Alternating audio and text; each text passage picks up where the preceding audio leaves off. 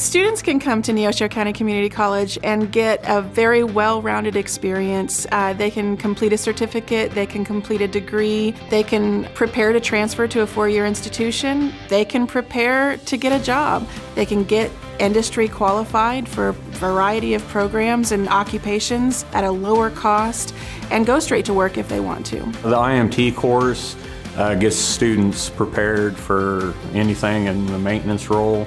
Your basic plumbing, electrical, how to install belts on different belt drive motors, power transmissions. We go over pumps, teach them how to do rigging, how to install bearings, rebuild bearings. It's just hands-on maintenance. I've been thinking about becoming an electrician, which we're learning about some electrical work right now.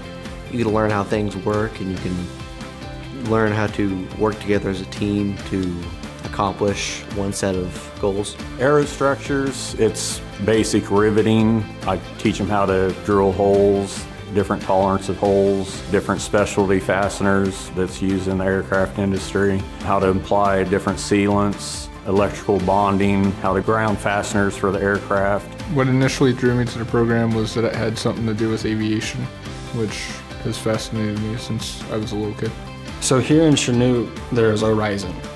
And I'm actually working at Horizon part-time right now through an internship through the high school.